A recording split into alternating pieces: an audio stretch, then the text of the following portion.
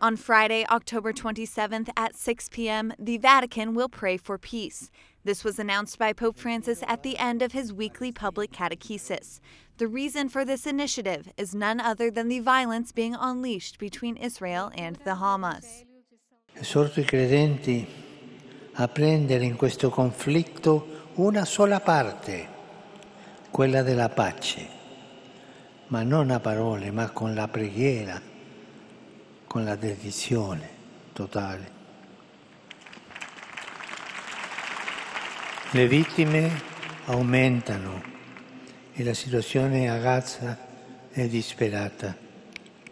Si faccia per favore tutto il possibile per evitare una catastrofe umanitaria.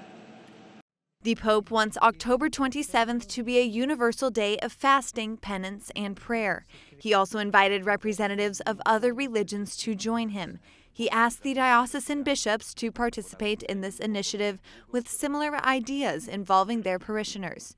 The Pope's words showed a strong concern for the situation. Fratelli e sorelle, la guerra non risolve alcun problema. Semina solo morte e distruzione. Aumenta l'odio, moltiplica la vendetta. La guerra cancella il futuro. Cancella il futuro. On the other hand, from a diplomatic point of view, the Vatican is on the move.